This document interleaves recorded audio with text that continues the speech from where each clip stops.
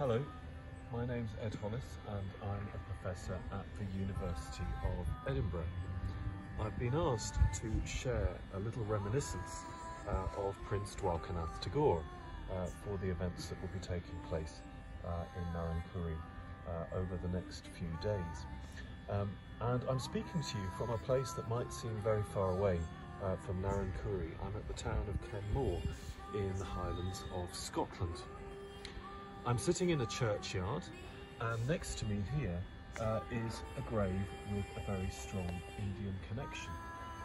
You might see that this is the grave of the infant son of the Maharaja Dalip Singh, the last king of the Punjab.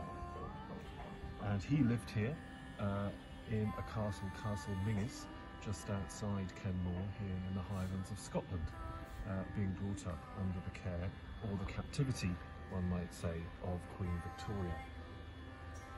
20 years before this grave was put here and the Maharaja's heir was buried here as a small child, Prince Dwarkanauth Tagore had also made a visit to this part of the world.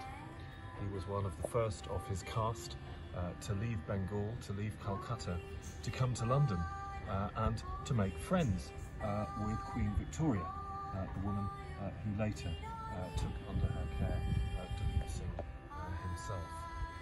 He came to the city of Edinburgh and was given the freedom of the city of Edinburgh, and indeed gifted a whole collection of Jaipuri paintings to the university there, which are still available for us to see in the library. Prince Dwarkanauth's grandson, of course, was the great poet Rabindranath, and every time you hear his songs and every time I hear his songs, I hear the tunes of the Scottish folk songs that were made in the landscape around here in Kenmore.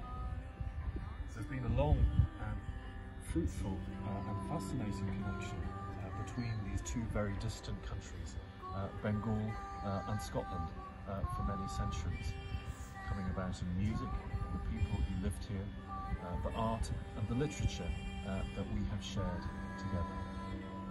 So I wish you well on these important days to celebrate the life of Prince Dwarkanauth.